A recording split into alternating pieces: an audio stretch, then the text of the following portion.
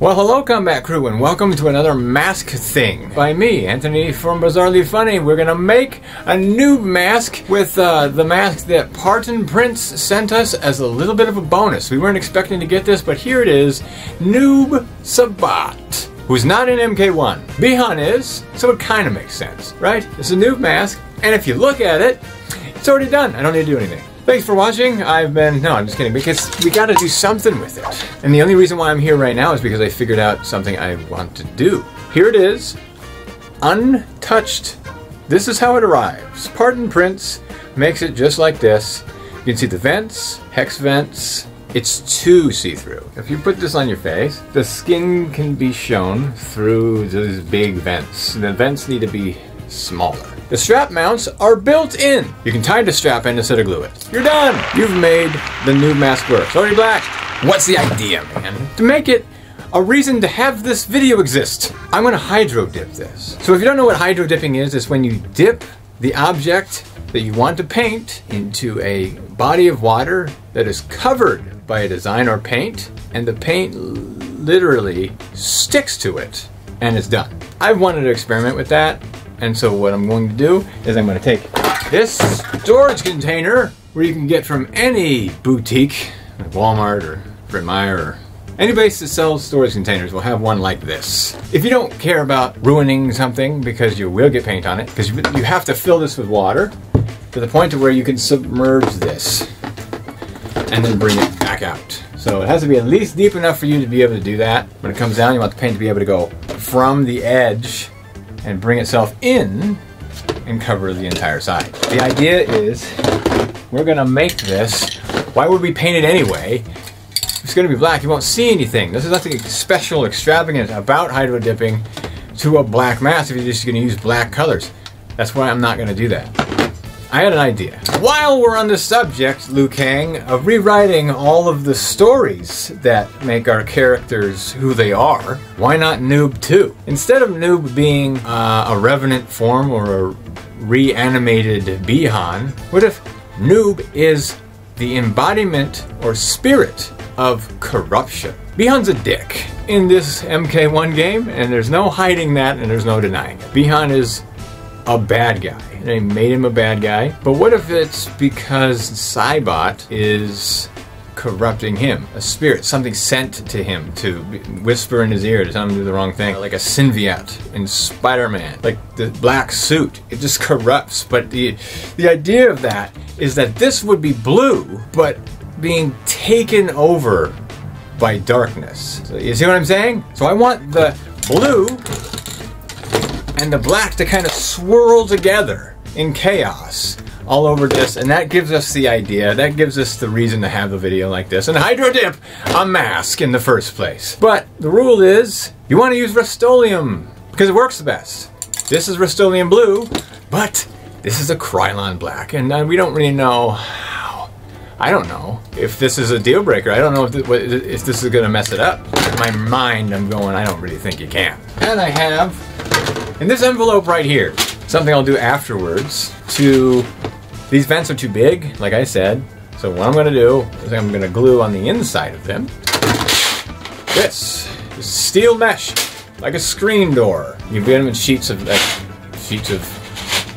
basically 8.5 by 11 pieces of paper.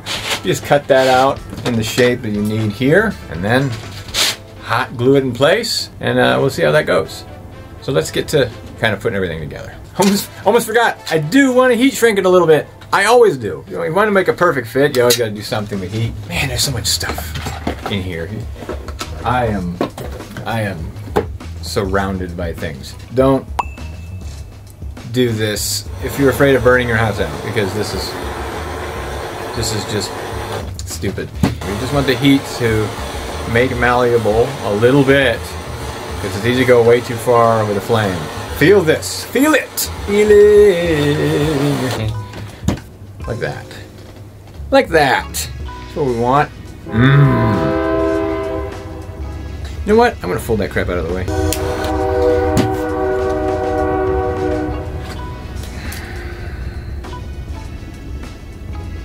So what I'm doing is just taking this knife honer and picking that part that my nose was sitting in between and putting it to the top so that my nose fits in it better. It's gonna be so hot. Where's my fan? Oh, that's right, it's winter. I don't need it. Woo! There we go. Fit it! Let's get that hydro dipping something. We're outside now, so we have our basin. Got a hose over here. I'm wearing sandals.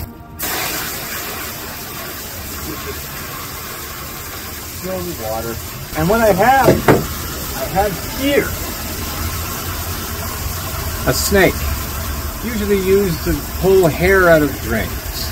Yeah! It's got little spider hands on it. But I'm going to use that to grab the inside of the mesh and dip it into the paint without getting my hands dirty. I'm going to take this pretty close to the top because we need to be able to get down in that. I think. This is all theoretical because I've never done this before. I saw Jazza do it. Does anybody watch Jazza? That's enough. Okay, so now we have our basin. It's filled with water. And now we're going to add the paint. This is going to be the fun part. Come here. Come hither. I'm wearing things that I won't want to get paint on. Anyway. We got blue and we got black. So the black will be on the bottom. If we go through this way, it will basically top down layers. So the first coat on this should be black. No, that's the other. Right, wrong. What? Watch, this paint doesn't work. Watch. No! My eyes. This is the Krylon, by the way. This is one we're not supposed to be using this for. Now look at how it like sits on the water. You see how it sits on the water? Do you see how it sits there? It makes this kind of weird, craggly, squiggly stuff, you know? And that's kind of what we want to happen in between layers of blue. We want blue. Look at that. You can just look at it. Like, it looks great, right? It looks cool. Since this is already black, I don't really need to go crazy with the black. But we kind of need to mix them up. We want to swirl around, adding bands to the black and the black and the blue, because we want it to look like this swirly, chaotic, inner struggle thing to occur. I don't know if there's a waiting period. I don't know if I have to wait any period of time before I can dip this. This is very interesting to me. This is actually more fun. I don't need to paint. You don't need to paint the mask. No, you can just do this. Might be getting carried away. I should have probably gone by now. We're gonna dip this. I'm gonna sit on this shopping cart right here. See, it grabs. We're gonna grab the interior of this mask with that. Works like a shove. All right, so then we're gonna just shove it in these holes. Grab it. Boy, think it's gonna let go? Okay, here we go. Moment of truth. We're dunking this bad boy in here. There's a technique to this that I can't actually ignore. You have to kind of roll it in. So here goes.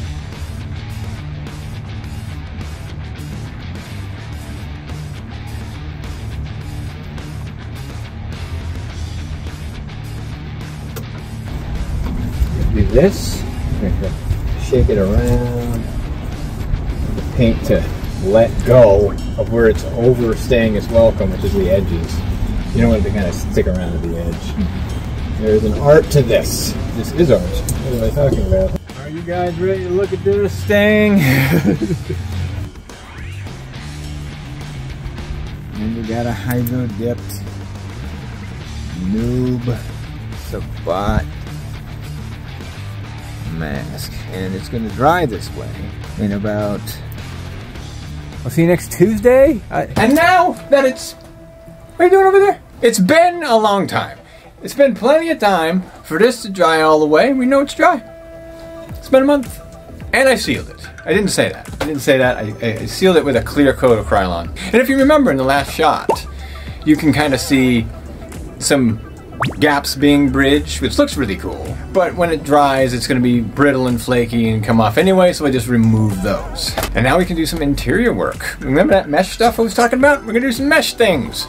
With some mesh. Remember how I said it was messy in here? It is.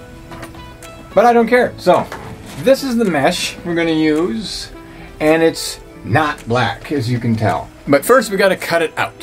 So we got these vents here, these channels, and we're going to put the mesh over them and glue them in place. So they got to be the shape of those vents, but just a little bit more. And you see this little vents in the middle that I also have to do. I could just do a big one and just cover the whole thing and not have to worry about cutting out two pieces and gluing them in, which is probably what I'm going to do. So I'm going to refine that later. We're going to do like a rectangle of the width of this thing, like that.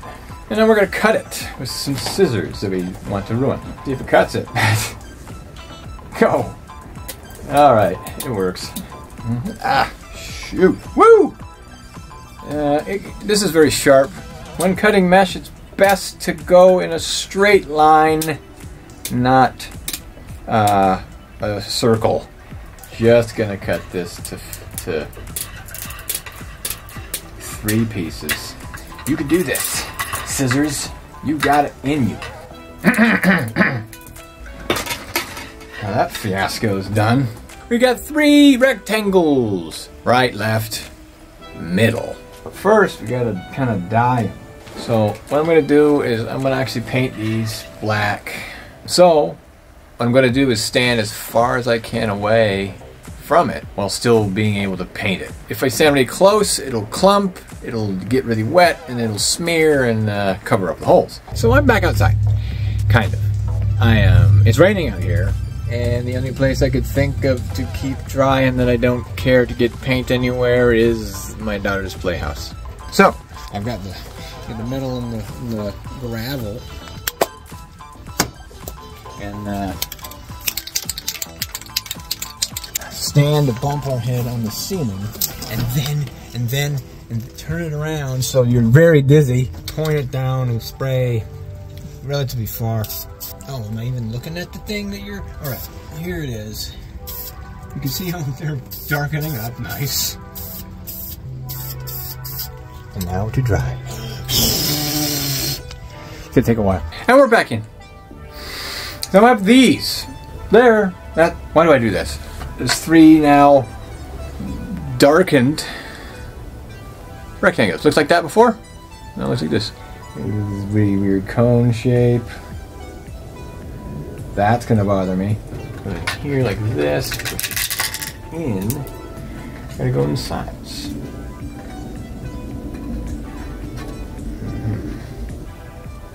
Yeah, goes away from me. This will be tucked underneath the risen part, so it's less likely to touch me. So I can do some gluing. Got a spare. This is going to poke me a lot. This could poke me, but I put it under here so it doesn't touch me. And I have to do another one because it's upside down. This is a lot of over-the-top stuff for a concept mask. This is gonna be weird. Okay, that's already drying. This I can't reach, so I'm gonna go over the top now.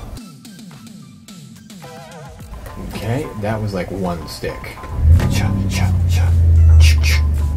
Hold that down to see if it stays. I can't believe I'm using 1 glue stick a panel. Where is it? Oh, there it is. This risen part goes under. Oh, that's actually easier to do. The point of this was to hydrate it, but not to mesh it. I want to mesh it up. I turned off the power strip. That was a lot to get those in there. There's what that looks like. Luckily you don't see the inside of a mask from the outside. Well, there you go. Alright, so I need to do a pad for this giant gap. We'll take this block of foam that we found in something that was sent to me. with my crappy scissors that I ruined.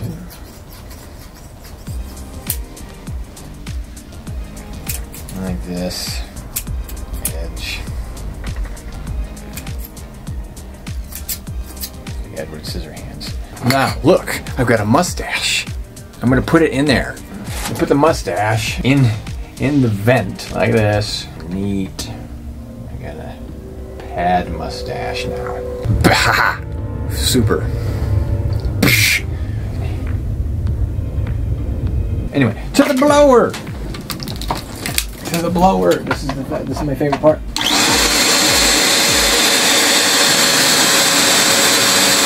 Oh, it's got mounts, remember? Remember? It's mounts. It's strap in those slots. Put it on my face. How much do we need? Well, we can fix one side and determine how long to make the other side. I'm gonna tie it because we don't want to glue it down. Loop right there.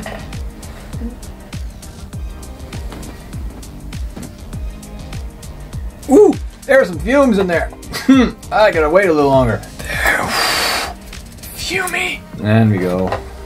Tie this side, and we will have a finished mask. Minus pads. Let's put this bad boy on. First, we can do some sexies.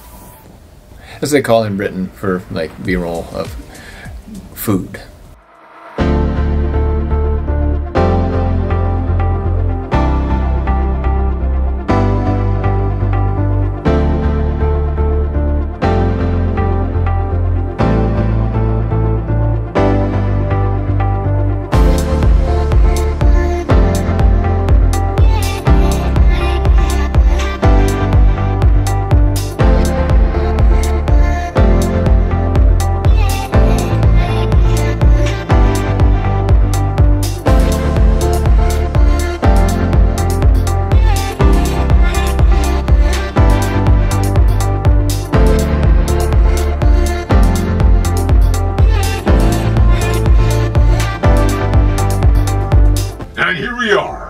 The end with it on my face, and I hope that you enjoyed the journey it took to get here. What is this video anyway?